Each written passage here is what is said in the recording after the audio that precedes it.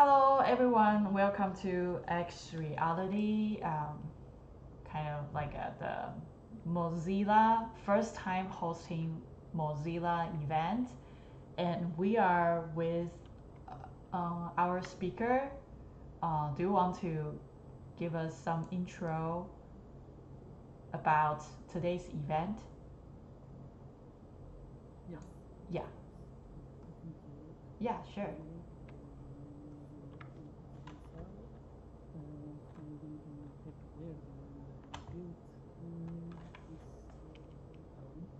Can you speak louder? I built this event in the beach in Cape Verde. Okay, if you see, we are in a dome, and that dome is in Cape Verde. That's a beach there in the capital, right? If you want to hear me better,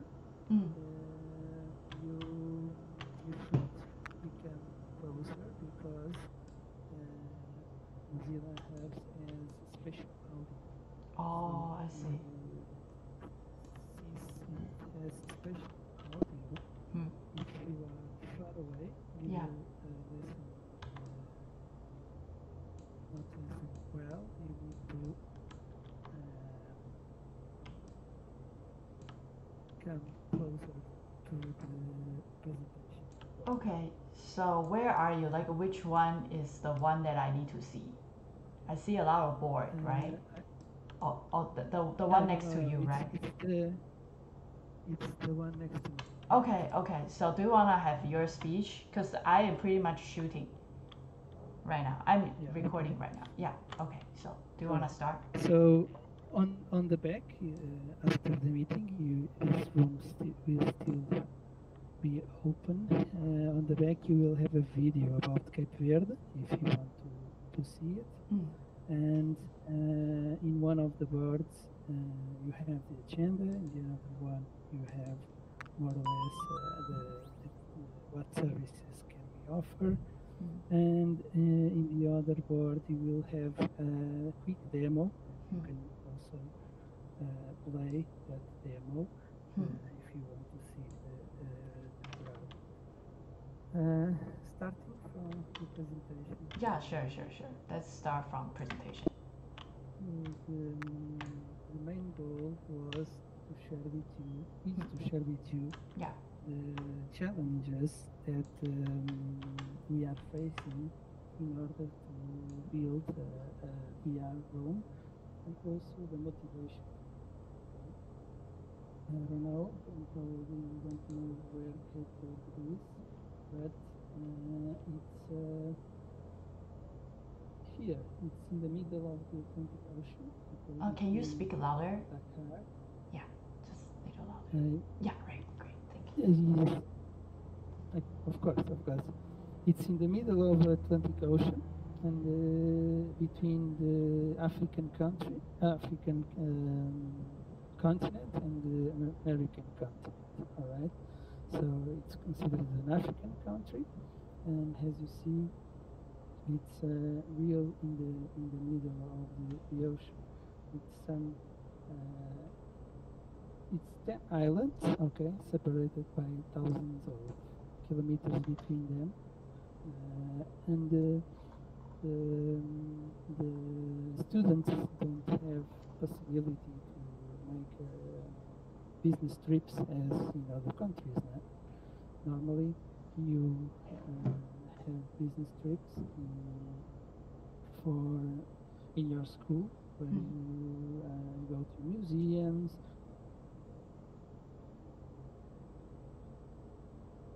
That are considered historical. Of course, they have something, or we have something, but it's not so much as in Europe or even in other places in Africa. So the nearest museum is in the continent, is in Senegal. It's about 650 kilometers away in Dakar city. It's a 45-minute plane travel, and it costs more or less 300 euros per person. So for for most of the students is impossible to go there. So the idea was to give them the possibility to see other places outside the country. Okay, so they don't do field trips. The field trips they do is going to the beach to play, not to a museum or to a monument. Okay? They don't do that.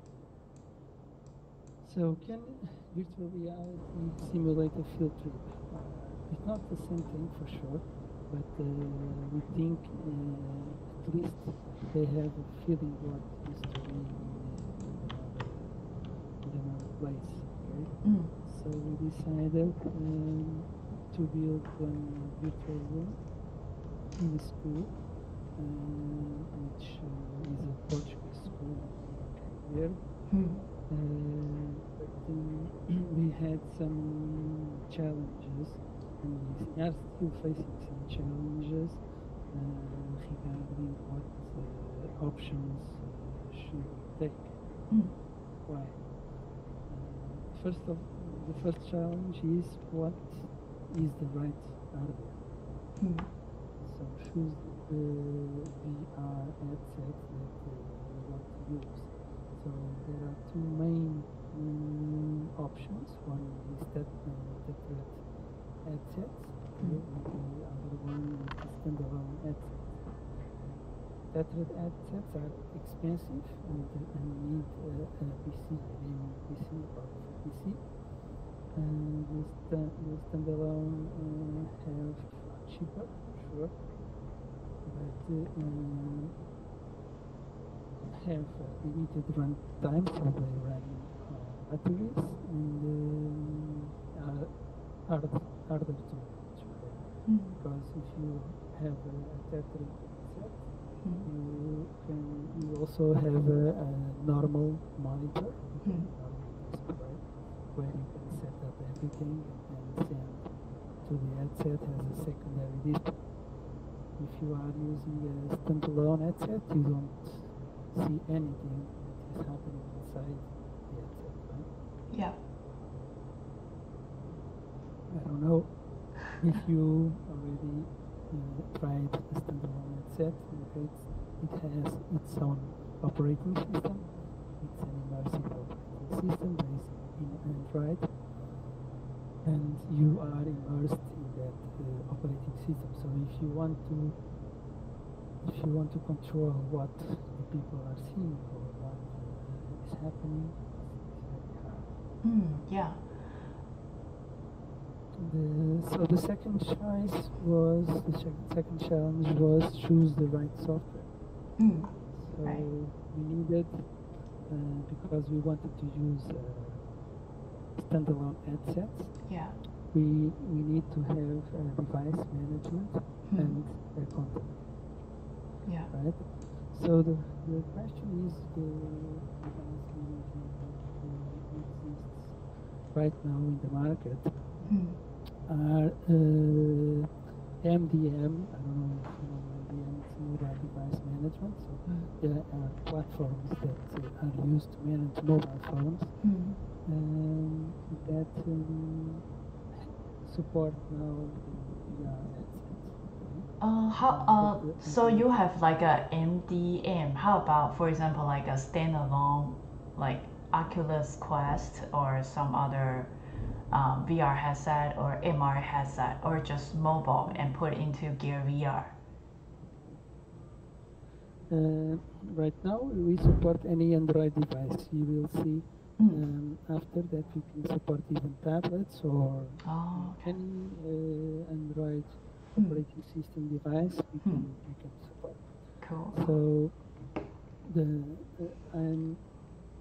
so that was the second challenge, to have a device management, okay? And to have a content manager. Most of the content management systems that we found are focused on 360 video, okay? And needs to have a client installed, specific client installed, don't don't leverage existing content platforms like YouTube 360. So you need to download the video from YouTube and then upload in the platform or build your own videos. Okay. And even not don't support WebXR. So if you want to use any link for WebXR experience, you need to type the URL to get into the room or into the website with WebXR. Okay, so that was for the limitations. The third challenge, okay, was the choose the right content. So we saw that there are 3 types of content: 360 video, native apps, and WebXR. And for 360 video, we think it's real complex to do.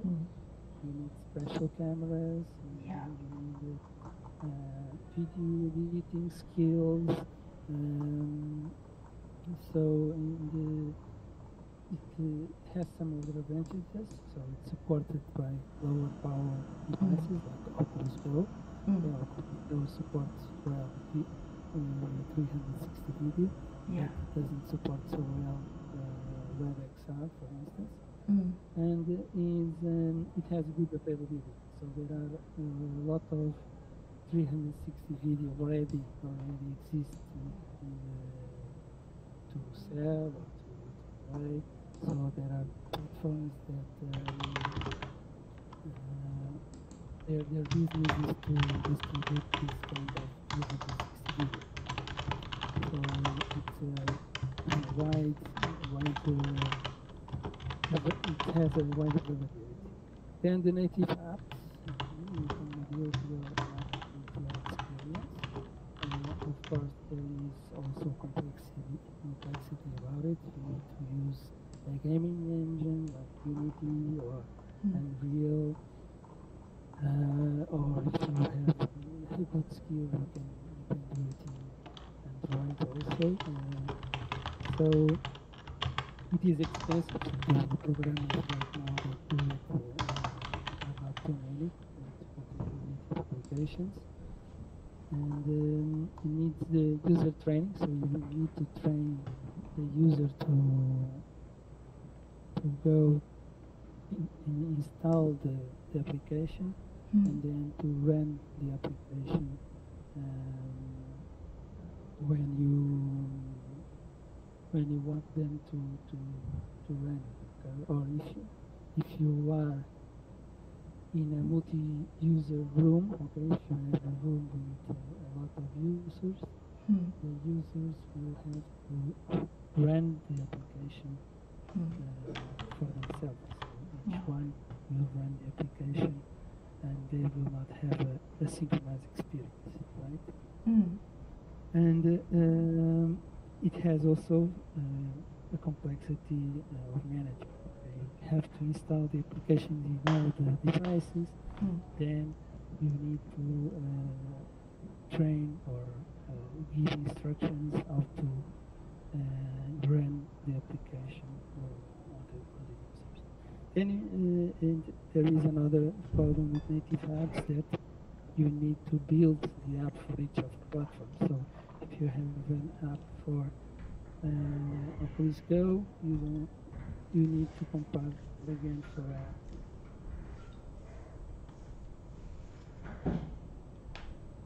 and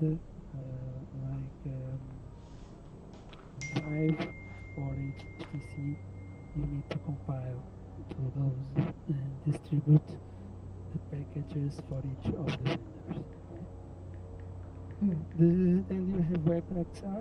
Okay, it's for me it is in experience. It's not a product production. Okay, you can run experiences like we are doing right now with Mozilla apps, but it's in its infancy. Okay, But there are a lot of advantages, of course, when you develop for one browser installed in all the platforms, and you can run the same experience to all the other platforms. Right? One of the problems is, in order to distribute, you need to type the URL in virtual keyboards. It's a challenge. Okay, imagine giving an experience that has a website with it. So you need to type the website and then the page for the experience, or you need at least to click on some icon on that website to go to the experience. Yeah. So for example, like a 360 video, it's like it's expensive, right? You need a lot of like a good cameras to catch the asset. It's hard to produce. And as for mobile, it seems like you have to build some different applications. But WebXR, if we can make WebXR really easy, everyone, as long as they have internet and the web browser, they can access. Even standalone, like Oculus Go, they have browsers in. As long as we make the URL really short, everything like really easy. Or I don't know right now, because I saw like Oculus updates. You pretty much can use hand gestures, and when you put on headset, you can see kind of transparent, ghosty, like a reality. So I feel like Oculus Quest becomes, yeah, like really powerful right now. It becomes VR and MR, and if you do MR, you can do AR. So pretty much everything. Yeah. So I think WebXR definitely has a lot of potential to go viral if the interface is easier enough. Because right now, I just went to our XReality Meetup page, and I saw a person, Shelly, like our group members, Shelly. She was asking me how to access Mozilla, and then I mean Mozilla compared to a lot of software or platform, it's already pretty easy to use.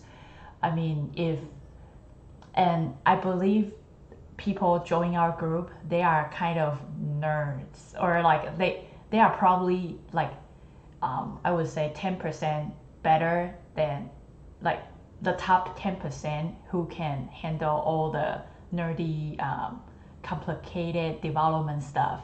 So if people who is in the group couldn't figure it out how to even access to Mozilla, then we need to figure out how to make it so simple that, for example, if I click the event link, it's similar to Zoom, that if I click the link, I can just go in and just ready to go.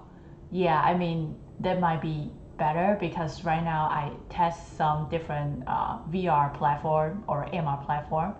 I feel like the problem is that it's so hard to use, and there are a lot of beta and like a confirming code, and it just I don't know, it's just so confusing. So yeah, I mean, if I couldn't figure it out, then I don't believe that my family or my mom, my younger sister can figure it out. Yeah, so just having some comments. Yeah. Okay, go ahead, please. Yeah, thank you. I think you are right. I'm also a person that knows about technology, and I have some not difficulties. I needed some time to figure out how to enter, for instance, in the outspace.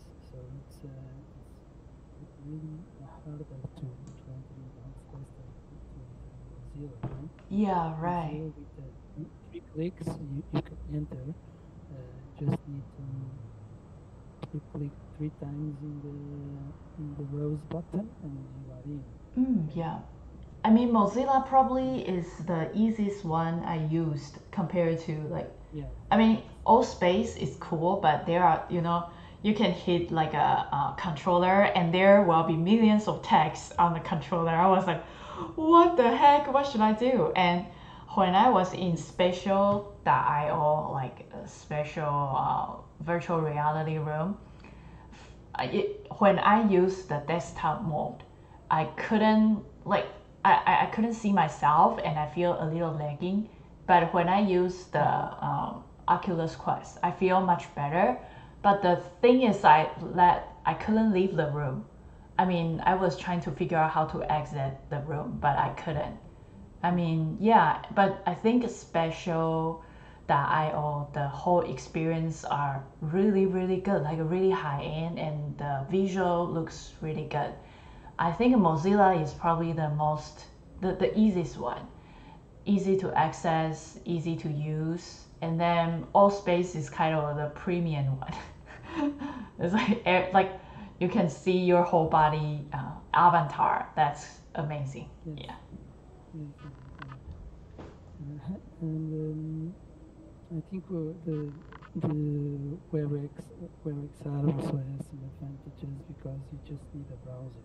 Yeah, You right. don't need to install anything. Mm. The enrollment is easier, but of course there is still limitations. Okay? This project has 2 years, I think, and it has its own limitations. Even Yeah. the editor, even the space editor doesn't have so many possibilities as Outspace, or you cannot develop so you don't have any plugin to Unity to make the graphics, and also Mm. you still have no way to go from one place to the other without doing the enrollment again. If you Oh, have yeah, a right. link, if you Yeah. have a link to another room, you needed to Yeah, click and then you need to into take the out your headset and look up your email and see the code and kind of like put your headset on and type the code. And sometimes I'm so confusing what's download inside and what's on my browser and what's the inviting code and what's the, confirm code. It's just so annoying, and sometimes I need to go to my Oculus store and figure out what's like the app you are participating or you are previewing or something. Like there are a lot of steps that need to be done, and I feel like if I couldn't really figure it out, then I'm wondering who can figure who can figure it out in my family. Yeah, I'm probably the nerdiest girl in my family. If I couldn't figure out, then probably my whole family couldn't figure out, and my whole family is probably as kind of like a same as other people's family. So probably majority of, I would say, 80 to 90% of the population couldn't figure out how to do VR AR conference, which they lose the opportunity because, for example, like a Zoom, make it so easy, right? You click the link and you already launch, and you don't need any email address, you don't need any whatever. You just click the link and you are in the whatever the video conference. But even Mozilla, you have to, for example, when I wear my Oculus, I still need to, type the code, type the URL. Yes. Yeah, and then yeah, so I don't know. I feel like VR, there's some steps that will prevent people to use. It's just not, I would say, not normal for people to kind of getting so many confirmation, and I still need to download whatever apps. I mean, special like a special.io or some other VR conference. I still need to uh, download the app in my Oculus Quest. So it makes like my brain just like explore when I have to do so many steps and things just lagging, So yeah, I think it's still in its infancy.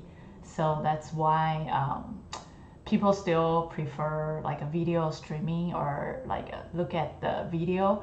but immersive technology definitely has its advantage to present. For example, like presenting the presentation looks much better, or it feels like for example, like I'm in a room with you right now, and I feel, yeah, I feel like we are closer than on the video conference. Video conference, I feel like it's two-dimension, and sometimes we will get distracted by, sometimes someone texts me or call me, I just like, or there's something I browse the website while doing video conference, I just get distracted. But if I wear the VR headset, I feel like since I'm immersed myself in a room, I feel much like my attention I can concentrate more. Yeah. Yes, it's true, it's true. And all of those problems that you spoke, we try to address with our solution. So Yeah. that's why we decided to build our own solution, because there was no easy device management platform, and there was no easy content management. Okay. Yeah. So all of those tools were very hard to a teacher to use.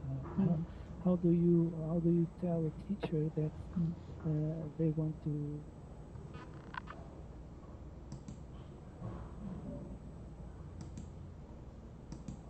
or how do you tell a student which never don't have a computer at home how to use operating system which is an immersive operating system? So we needed to develop our own solution, okay, that not only supported the device management, but also to support the distribution of content.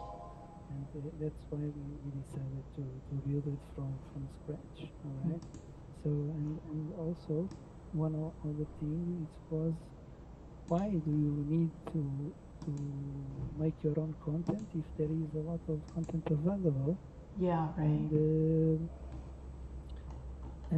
But it's not possible to distribute that content inside the headsets. Another thing that we decided and we realized was how to, in a room with 50 people, how to make the experience go smoother between all of them, right? Because if you, as you said, you go to a website or website or to a video, and if you don't have any way to show all at the same time the content, people will not have the same experience, right? Yeah, right. So, and another thing that we come up with why we developed this is that the standalone headsets will grow over the next few years. Okay, we will grow at least 16 times because of the advantage of what they have. Okay, if you don't have wires, it's all always wireless. Everything is wireless, and you don't need to have a fixed setup room for it to detect the room. So it has a lot of advantages. And so we think the standalone headsets will be the mainstream in a couple of years. But they have the problems that we already talked, which are management and lack of few understanding of what goes inside of each headset. And so what we are doing, we mixed MDM, mobile device management, with the CMS, with the content management system. Yeah. Right? And we did the proposed build simple UI UX and not something that is so big that you need to take a training just to use it. It's a multi-vendor support. We now support Pico devices and Oculus devices, but also any kind of Android device can be managed. Also tablets, any TV box. It's a cloud-based solution, so you don't need to install special software. You have a server in the cloud to manage it. It's a mix between device management and content management, and also supports many types of content, like WebXR, 360 video images, 360 YouTube video, or other video platforms, and it can also make application run at the same time in several devices. For instance, if you want to show your app, you develop an app, and you want to show your app at the same time to a lot of people. You just need that people install the app, of course, but if you want the app to run all at the same time, you can do it with our platform. Just need to set up what you want to do. I will show you in the demonstration, and you will see that the app will run simultaneously in all of the devices. For example, like WebXR, you mean like a live streaming, or you can open WebXR 360 video, or how does it go? Like, for example, I'm the teacher, I upload on the backend, and then I can get an URL, and the content such as 360 video, images, video, audio, message can be shown in a 3D space on the website. Is that what you said? No. Okay, go ahead. You can send the comments to the device to open those. Okay. Oh, so those are the content types. And the device will open it in the video application. Okay. If you send an URL, the device will open a browser with the URL, right? Oh, I see. Okay. So it's not a competitor of Space or Mozilla Apps. It's something that can enable those platforms and to manage the devices that will open those platforms. In the YouTube, right, the 360 video, you just need to send the video to the devices, and the devices will open the YouTube client all at the same time for that video. Okay. Yeah. I think you will understand better in the demonstration. So, what are the key features? Okay, it's of course all the equipment. You need to control the equipment to manage. You need to remote monitor the devices. You need to control.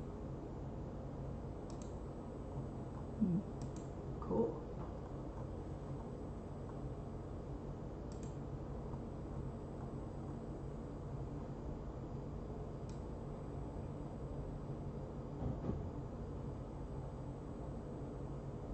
Okay, so what's next?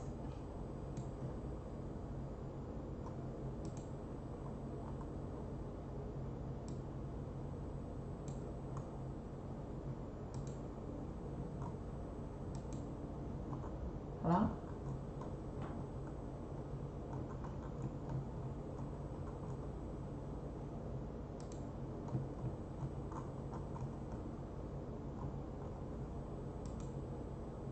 Hello?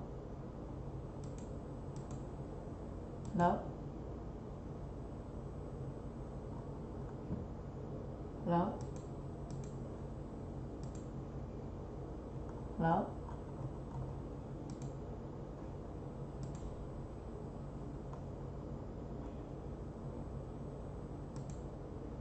Hello?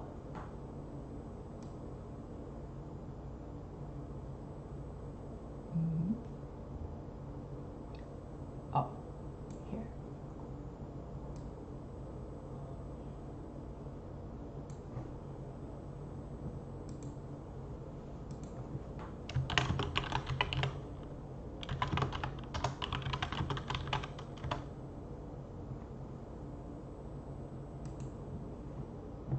Hello? Hello?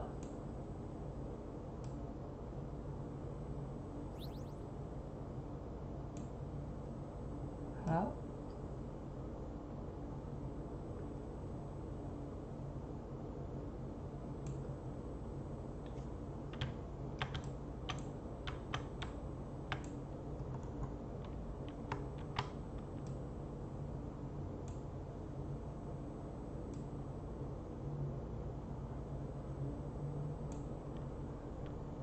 Hello? Yeah.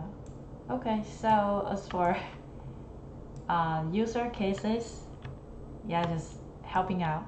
As for cases, it's impossible to send any content to the device or group of device such as WebXR, video, online video, audio, and what's that?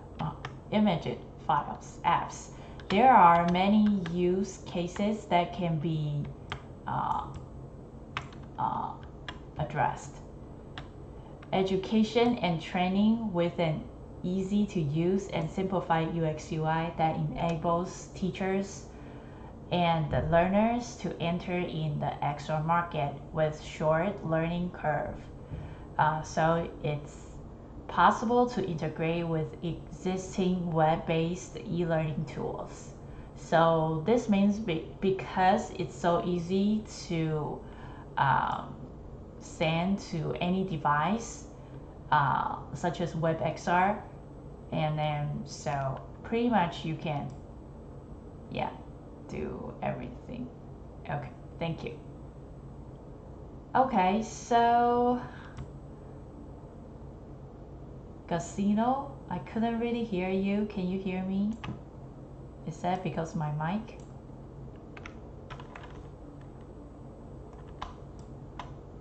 Casino?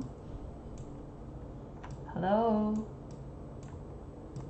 Can anybody hear me? Hello, can you hear me? Hello? I can hear you. Oh, that's great! I thought like I'm in a zombie city where I see some avatars, but I couldn't really hear anybody. Okay, great. So I don't know where's Gazilo. I couldn't. Yeah, really. Okay, so where's? I text him. I don't know.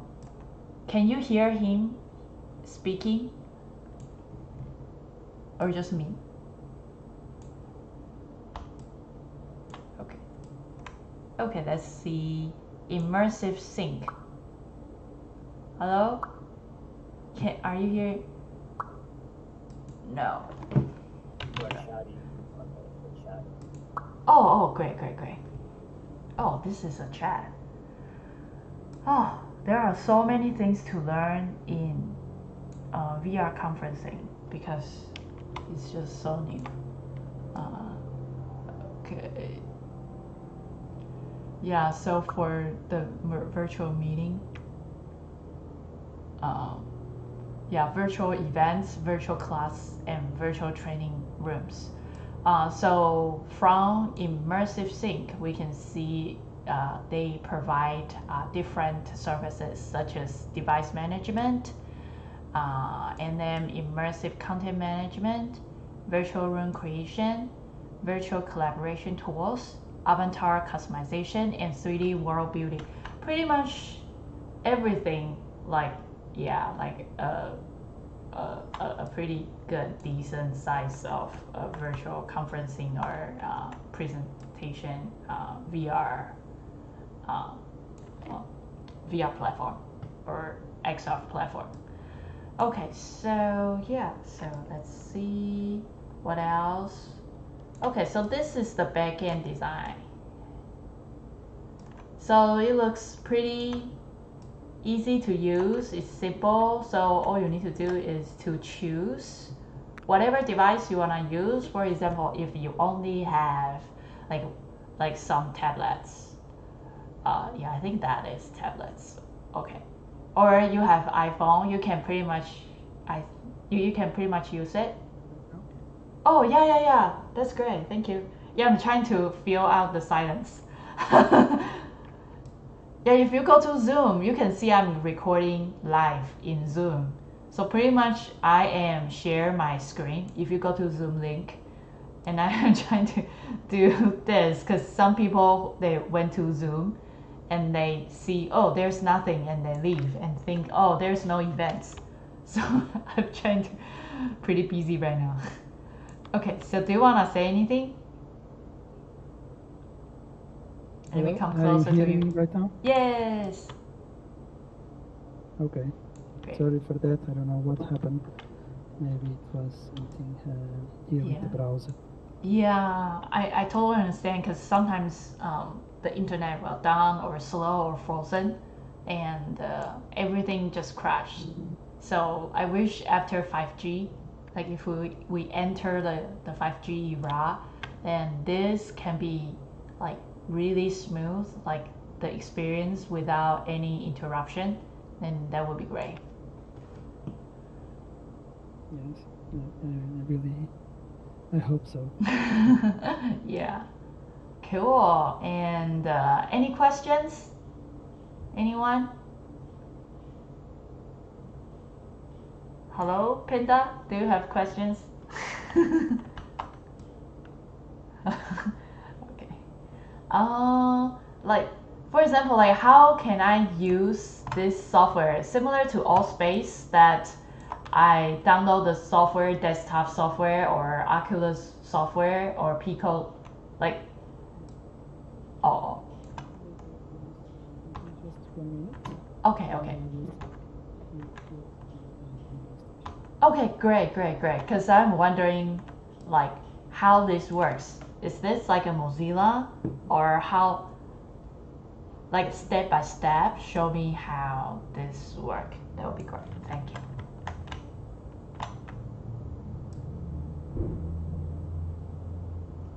So where should I go to see the demo?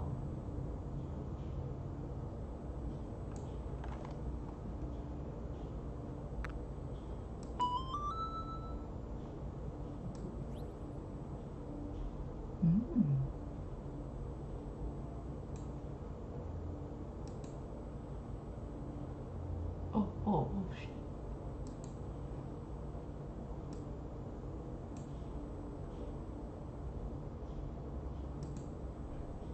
Oh, God. Okay. Oh, shit.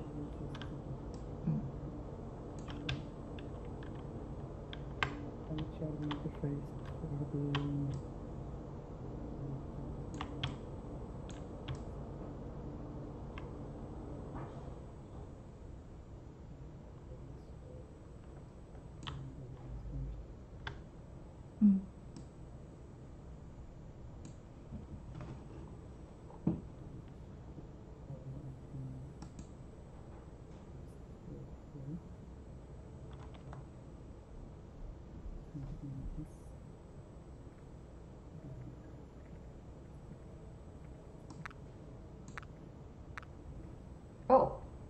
Oh, what's going on? Did I just do anything? Yeah, I did. Oh, you did. Okay, great. I thought like, what's going on? I just look at that, and everything just fallen. Yeah, I think virtual space still. I mean, probably it's because of myself. I didn't really familiar with that, so I feel that there are a lot of stuff that need to be learned. For example, like, yeah, the world becomes like a, I don't know, it's kind of like a little weird. Cool. See, like this. Oh, cool. Thank you. Oh.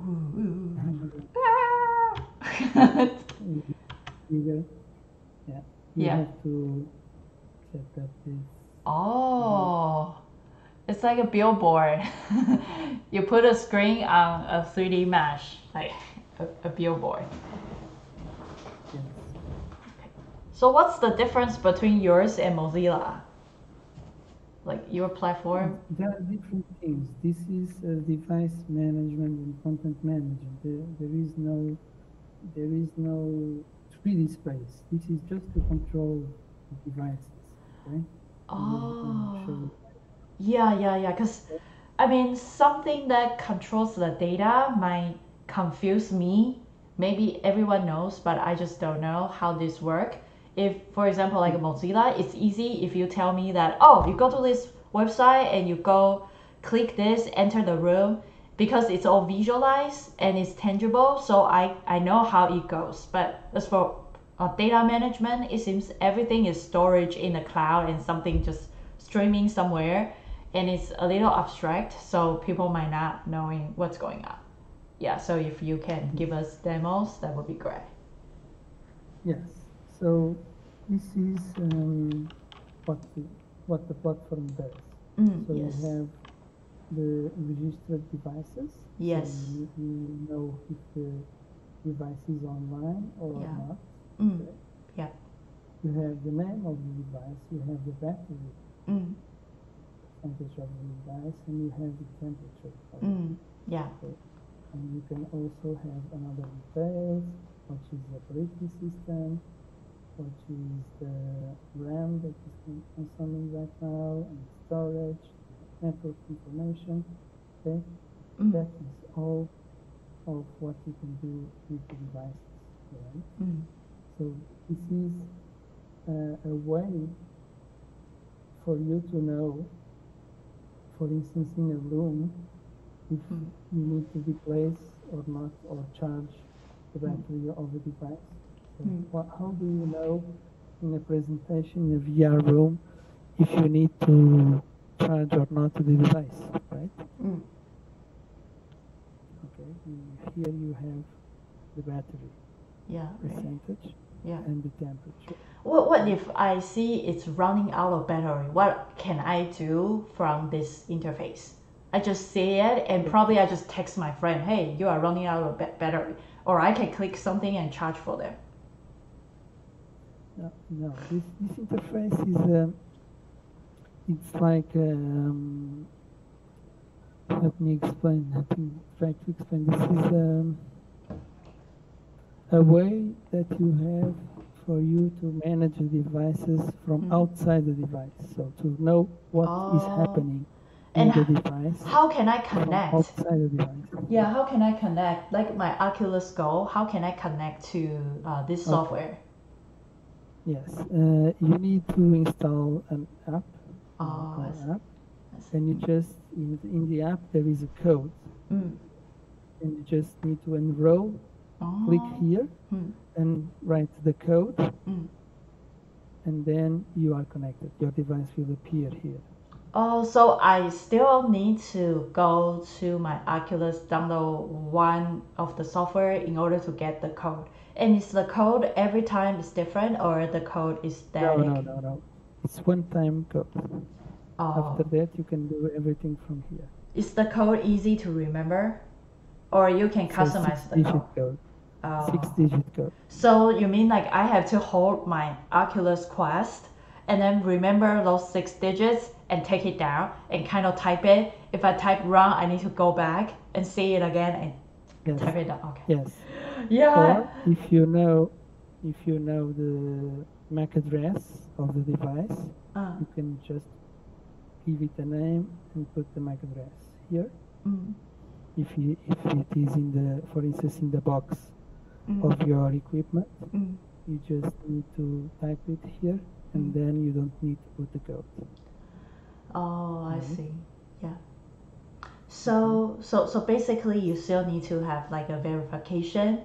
Yeah, because I find out that the reason why it's hard for people to access those VR conference is that installation, verification, authentication, and then all the coding, like back and forth. That and then especially it's so not user friendly when you want to type something on the keyboard while Yes. you need to remember all the code and go back to your Oculus and then use like you need to grab your handle and start typing, and then you need to put down your like the controller, and then you need to put down everything and you need to use keyboard.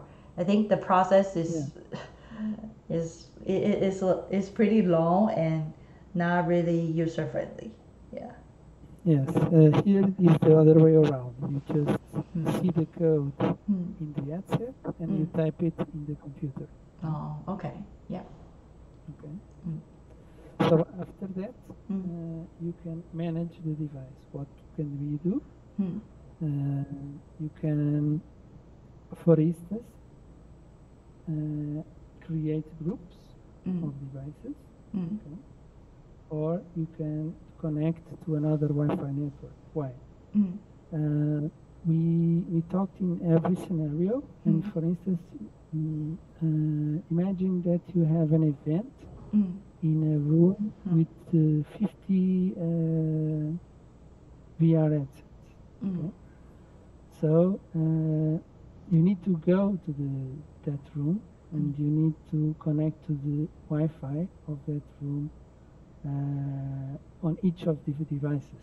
So you need to enter to power on the device, to enter, go to the menu, configure the new network, and then you have Wi-Fi connection. Okay? What we did is we can configure here what will be the next Wi-Fi connection that you will have. So you are staging all the equipment in your office, and then you say that in the final client you will connect to a different Wi-Fi network, and you can configure that future Wi-Fi network that will be connected. And then when you turn on the equipment will connect to that Wi-Fi, right? In order to don't need to go to each of the devices and configure the network on the device. Here you have the list. You have the list of all the applications that are installed in the device. This is the applications that you have installed in the device. So if you want to run an application, you don't need to say to the person that they need to go to the menu, find the application, and run the application. You just need to hit run app, and automatically the application will run in the headset. Oh, then for example, like it's just wrong. For example, like I have 100 students, and I press like at 10 o'clock, I press the first one, and at the end when I press the 100 student, like the number 11, number 100 student, and it's already 10. It's like so the first one and the last one will have like time difference. For example, you see like I need to run app, right? There are so many buttons if I need to. But you can run app in a group. Oh, yeah, that's much smarter. Because if I need to hit 100 times, then the first one and the last one will have like 10 minutes difference. A group of devices, only 3 applications appear. Why? Because it will detect automatically which applications are installed in every headset. Okay. So I have 2 headsets, and the Firefox VR is installed in both headsets. When I hit run app, the Firefox will run in all the headsets at the same time. Oh, that's much better. Yeah, I thought like I have to, if I have 100 guests and I need to hit 100 times like run app, then the first one and the 100th one will have like time difference, and at the end you have like different people see different things and talk about different things. Yeah, that's why we did the groups. So as for those apps, are those interactable or are those just like playing? For example, like 360 videos are really different than all space, a social interaction room. Like, what types of apps you support? We just run the app. Okay. If it is outspace, you will then have to make the login in the app normally. Okay. We just send a comment to the headset saying that to run the app. So it doesn't interact from the app inside the app. Okay. So students still need to, for example, okay. So if run app that button, it means that I need to install something on my device, right? So you run the app, it's application. But if it is WebXR, is that run app? Yeah. No, it's not. I will explain to you. This is a very good question. So you can go here. To do groups, we can do it a smart group. For instance, if I need to do a group by Wi-Fi, I can just click here Wi-Fi access ID and Wi-Fi is welcome. And I will do, it will say that all of these devices are connected in the welcome Wi-Fi, and I just need to click save as group. After that, I have a group of devices. Or by location, or by tag, or by operating system. I can group the devices, and then I can send the RAN app all at the same time to all the devices. One other interesting thing that you can do is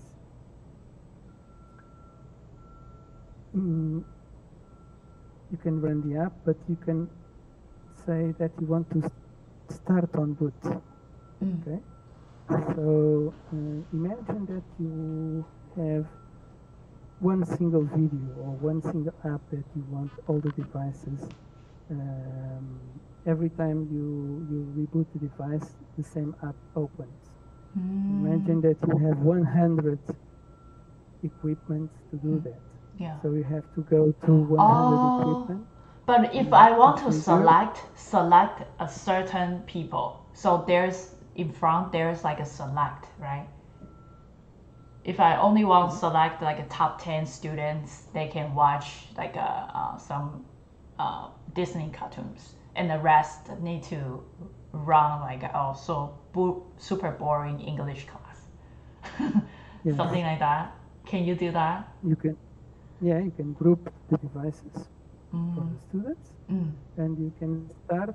You can configure to start on boot one application for Disney, and every time the device turns on, it always goes to that application. And for the other group, it will go to other application of English classes. How about like a WebXR, like URL stuff? Yes, for WebXR. Let me just show you. For that, we need to go to content. Okay? Here, we have a library to put content in the platform. And what is content for us? It's not. It's everything that you want to have. So content can be an app, can be audio, can be video, can be image, can be a file, can be a link, can be a comment or a message. So you can also support messages to send message from here to the devices or any other comment. For example, like when teacher teach, it's not just like playing a video. It's more like a online teach. For example, like a teacher wants to teach like American history.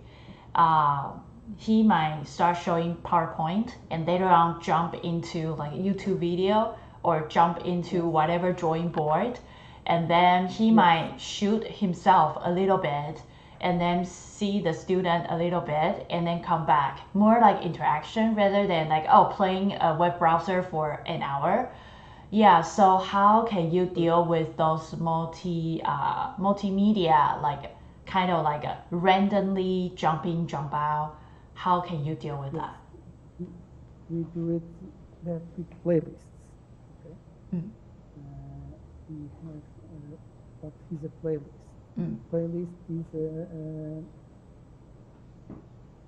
it's some actions that you can play on the devices. So Yeah. for instance, you have video, you have play video, and you have the video, but you can have new actions in the same play. Okay? For instance, if I want to play this video, and then I want to send a message to the students. Okay? Send a message. Message one, for example.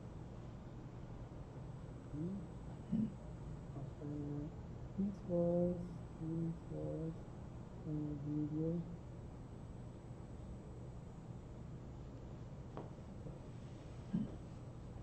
About And how about if I want student to take quiz? then you can do the quiz in the website and then you do it. Oh, yeah, right. And if the student want to talk or ask questions to the teacher, how can they do it? By voice or need to be by texting? It's not really possible right now. For that, you have to have an application like Mozilla Apps and do it from there. Okay. Oh. This is for more advanced scenarios. You can just do your room in Mozilla Apps and then to share the link automatically to all the students to enter in the room. Oh, yeah, right. So, For yeah. instance, Go for ahead, that, go ahead. I will, for instance, use our room, URL, and I need to send another action, browse URL. Okay. The item will be this room.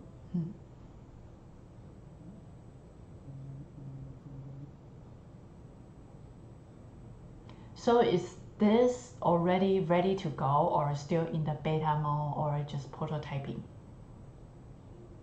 It's an MVP, and there Oh, are a MVP. lot of things that we want to do it. We are looking for a finance partner to involve more people, but I think for piloting, I think it's ready. Okay? So what I did was I put 3 actions. One is a video, another one is a message, and another one is open our room on Mozilla. So what can I do right now? I can go to this playlist and I will play it on a device or in a group of devices. When I play in a group of devices, I hit play, and then I have a player. Oh, yeah, that's great. So what can I shoot myself? So sometimes I have some similar to Mozilla, I can kind of share my camera or share screen in the I don't know, in the 360 videos. I don't know. No. No, only just like play the content. The teacher couldn't really interact inside each action. I see. Or the minimum action will be the messenger, right? You can message. Oh, I see. All the devices at the same time. And So can when you I talk? play- No, you cannot talk. No. Okay. Talk. We are. It's one of the features that we are thinking about implementing it. But since we saw the Mozilla apps, maybe it's better to use Mozilla app to do this kind of interaction. Oh, I see. So basically, yeah. Go ahead. For instance, now what you will do, you will play the video, okay? And in all the devices, the video will play at the same time. then you will send a message, Mm. and all at the same time you will see the message. Oh, can you play? You will open the browser in the Mozilla apps. Okay? Can you play so I can see what's going on? Is this ready to go? Yes. Can you hit play? Yeah. For sure, but I will have to share the device for you to see. Okay, cool. If this video is on the message. Yeah. So I think this is really convenient. But I'm wondering right now right now we are in quarantine, right? So my students might live in their house. So how can I manage all the device?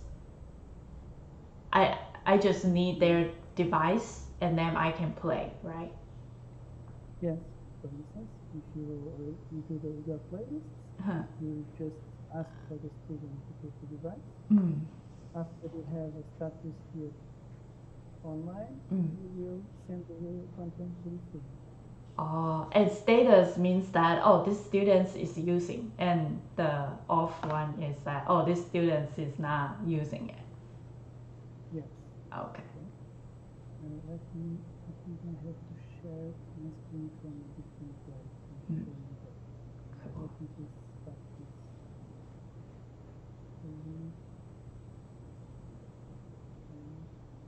Yeah, I think this is pretty convenient because it's organized all the device so the teacher can kind of control what content to be played in the VR device.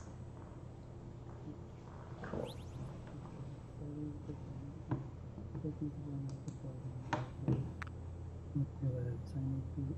Yeah, understand, because this is kind of like a pioneer, let's say, kind of pioneer stuff. So everything, if everything crash, I totally understand.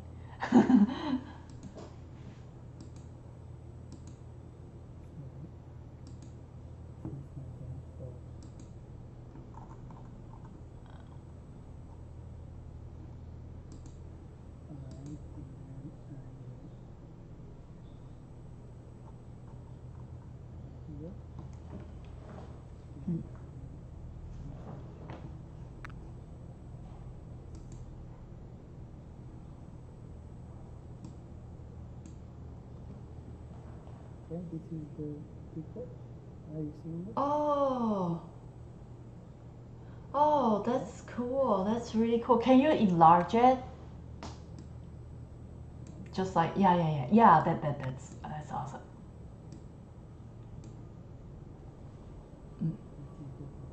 Yeah.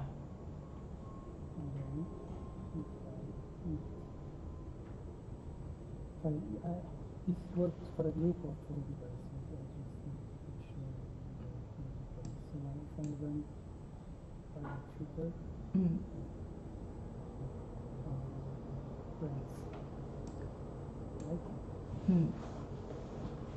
Oh, this is a game. Pretty cool.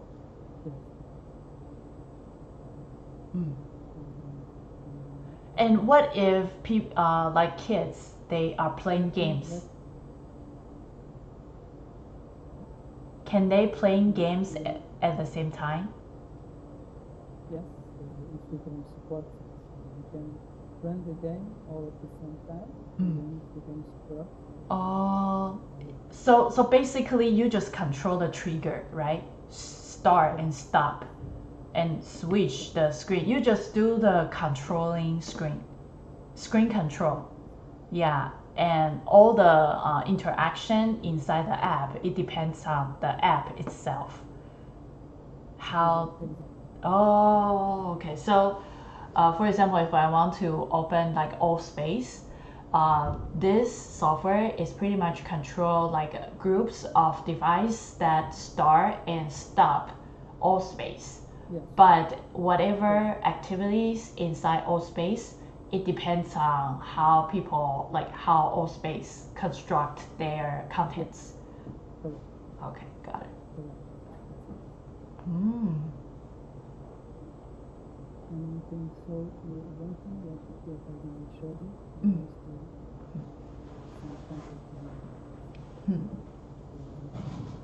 Oh, can you speak louder?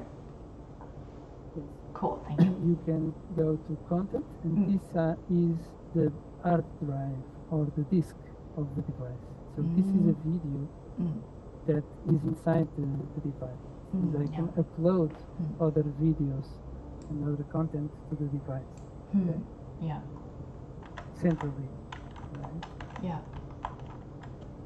Okay, let me just choose here something to show you. Cool.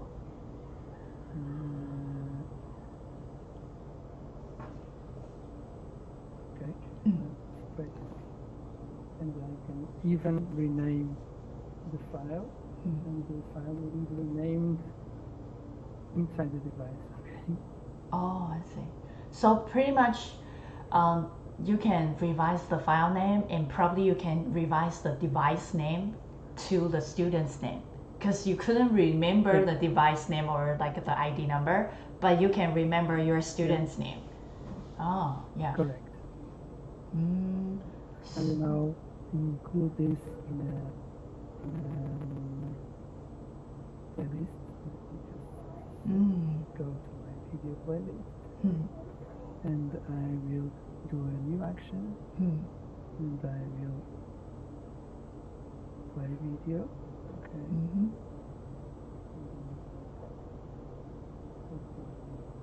Oh. I will say that this is a 360 video. Yeah, right. Cube video, right? Yeah.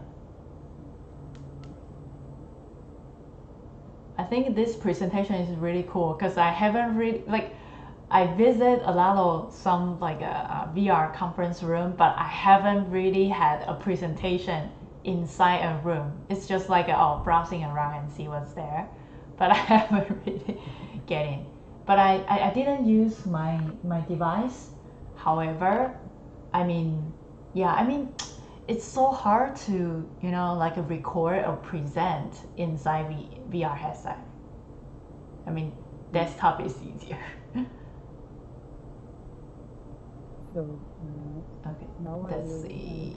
Choose continue, and then Ooh, where's the message? I didn't play the message yet. Yeah, I wanna see What?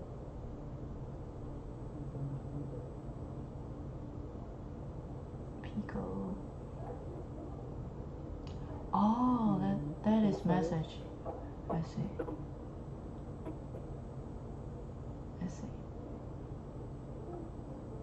This is the connection. Yeah, I think if we wanna do this, 5G is really important because if the internet is down, then this will be hard to sync everyone, and the experience won't go smoothly. And how about, can I put a 3D model in? For example, for example, I host in Sketchfab, and then put URL, and then people goes to Sketchfab. I see. You can do it. It's another. Just need to put the browse. Okay. Start it.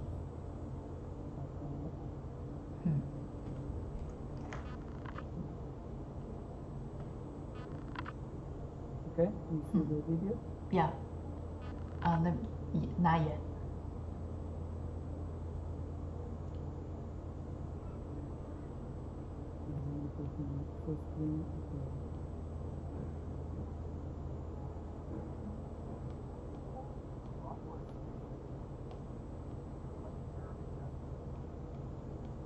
Okay, you just need to play.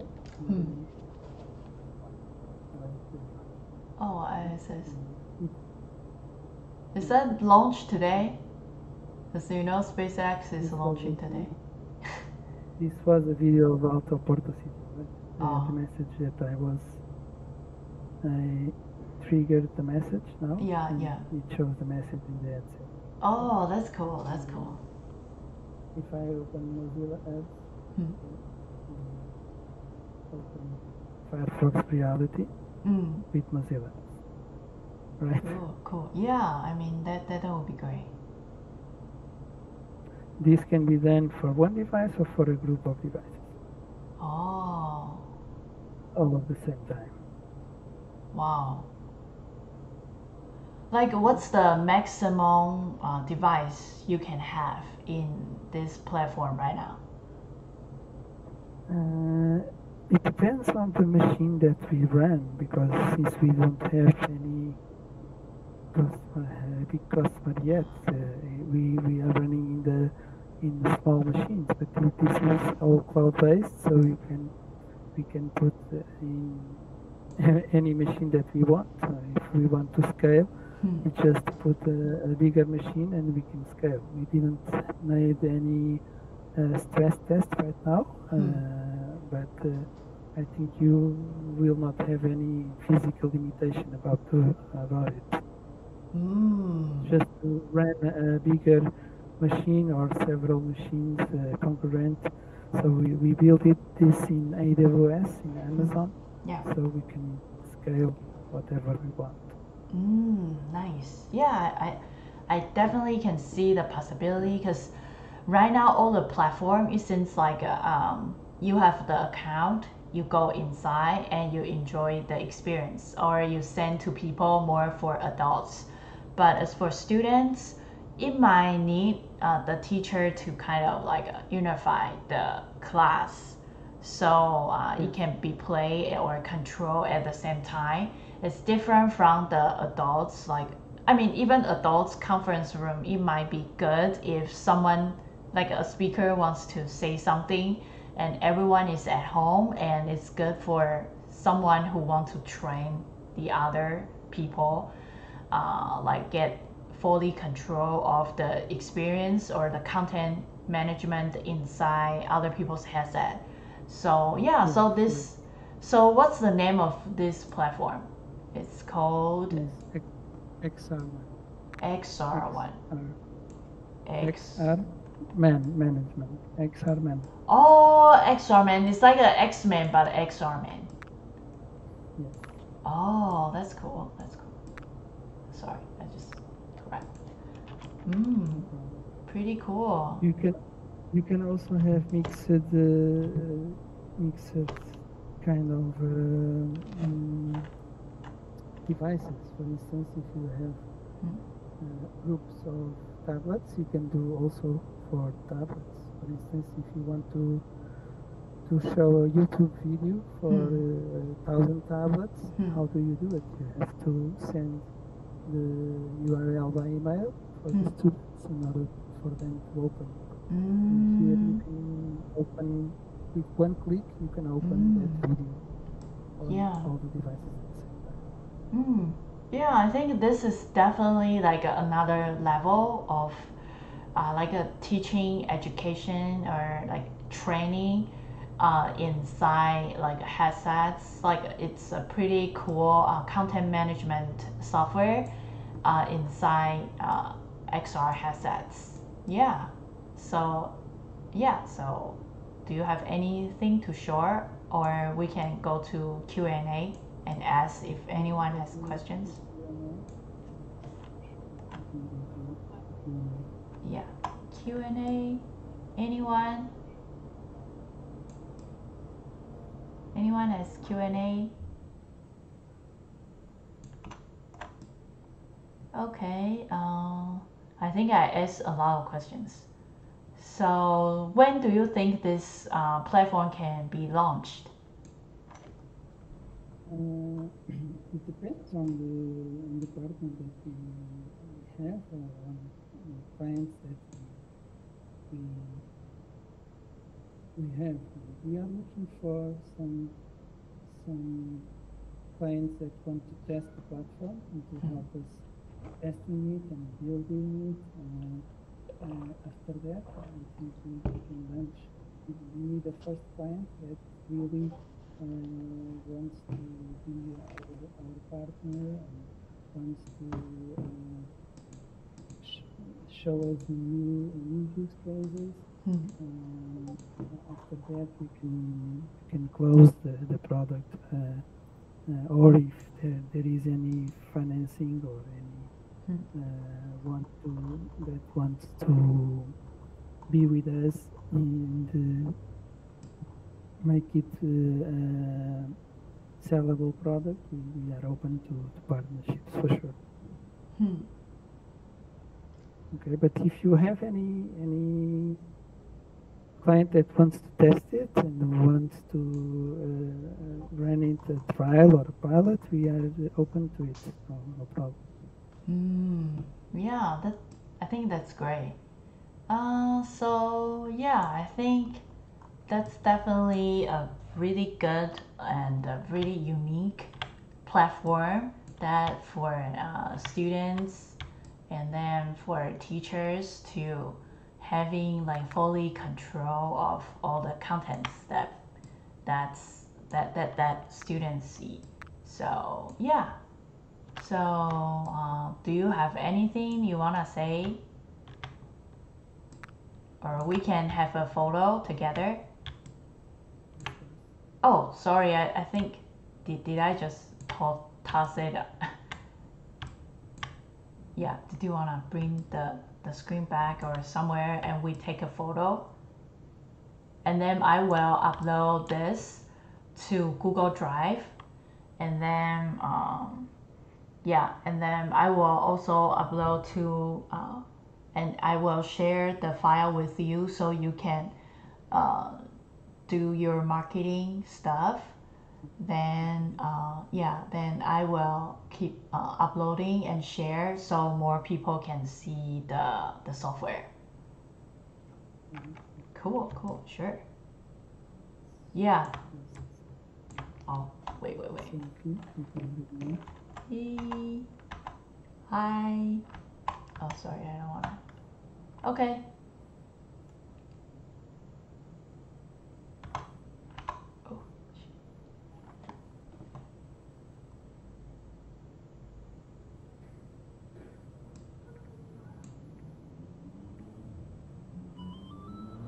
Cool.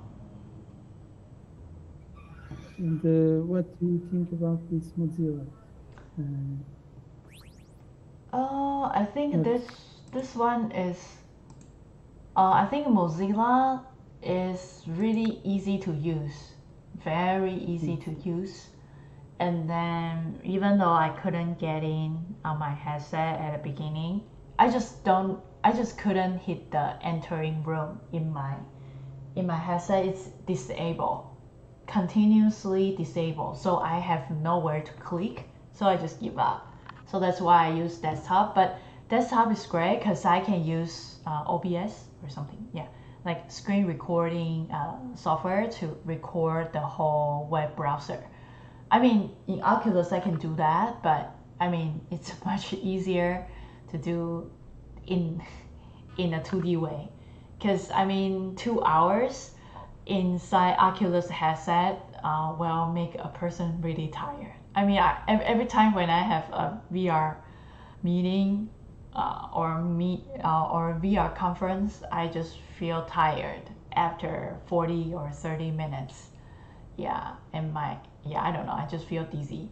So I think Mozilla is really smart. They use, web browser, and absolutely everyone can access. And you can also build your 3D room. And I think this is absolutely for people who don't have the device. They can still access.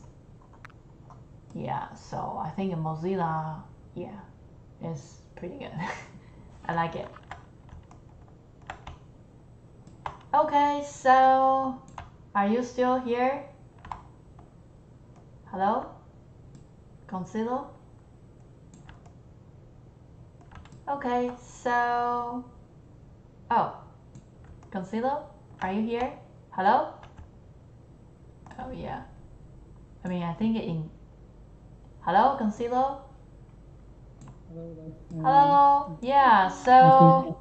Yeah, thank you for joining the meeting. I know it's a little confusing, and I saw on my let me show my browser. I saw on the Meetup. If you guys want to join, please join the Meetup. The whole Meetup is called XReality, and every Saturday we kind of feature one speaker, like top, and let the speaker share their expertise, their products with us every Saturdays. That's my goal. And my goal is that no matter it is New Year, Christmas, or July 4th, tomorrow we just keep running. And then if nobody is speaking, then I will go speaking. Yeah, whatever. Just keep the ball rolling.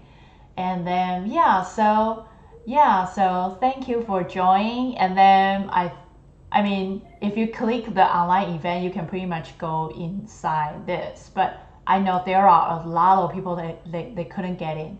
So yeah, if you cannot get in, I apologize because I didn't realize that like this is kind of new to people. And then we probably have to have another video link to teach people how to access to Mozilla before showing them the link. Like before the link, we need to have a tutorial to help people to get in the Mozilla. So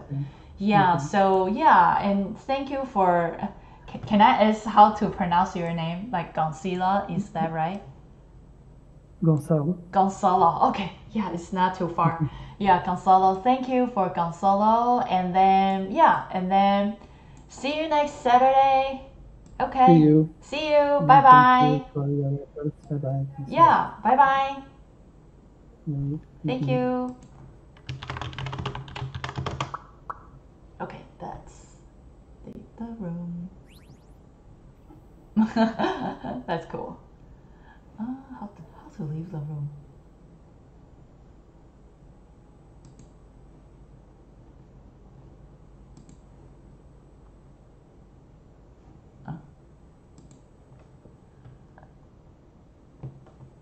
Okay. Maybe. If you want to leave the room, you just hit space. His space. Oh. Okay. Thank you.